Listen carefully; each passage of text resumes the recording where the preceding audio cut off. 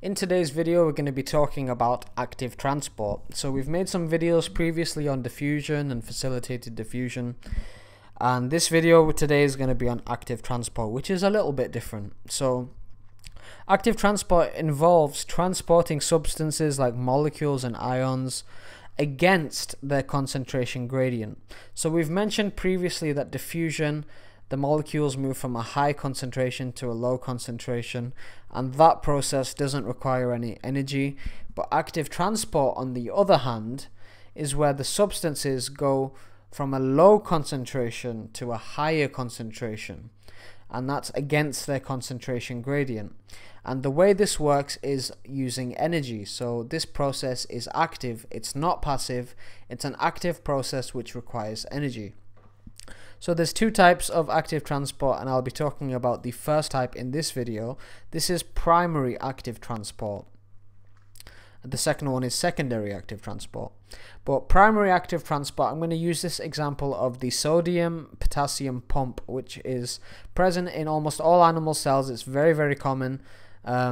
It's not only just here to transport and maintain this ion concentration, but it also helps to facilitate action potentials for nerve impulses as well, but we'll make a separate video on that. So when we're talking about active transport using this example, we have this pump here, which is a protein. It's a globular protein which is embedded and it's stuck inside the cell membrane.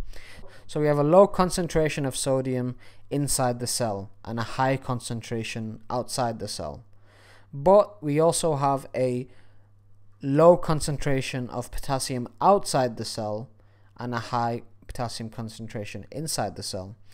The way this active transport mechanism works is we have 3 sodium ions, because this pump transports 3 sodium for 2 potassium. So 3 sodium ions come along and they bind onto this pump. The inside of this pump attracts 3 sodium ions to bind.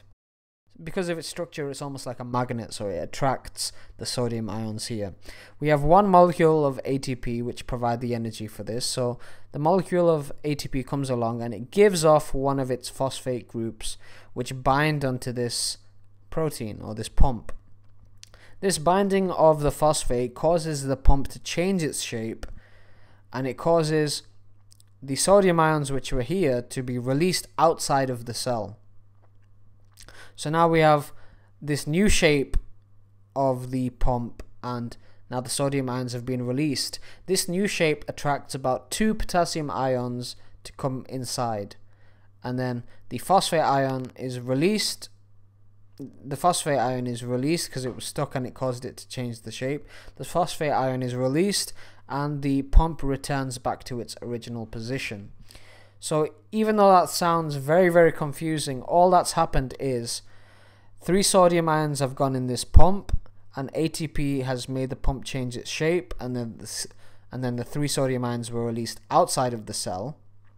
And to compensate, 2 potassium ions have gone into the pump and it's been released inside the cell. And the reason this is important is because in both cases, the sodium and the potassium have gone against their concentration gradient, and it's basically due to the assistance of this pump mechanism or this protein, and through energy which has allowed it to change its shape so that the movement can occur.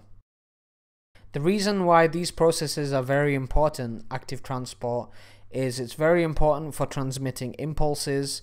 It's also really important in the kidneys as well to help save vital ions which are being released through urine.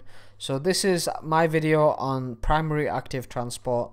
The next one will be on secondary active transport, and I'll make one more comparing primary and secondary active transport together in one video.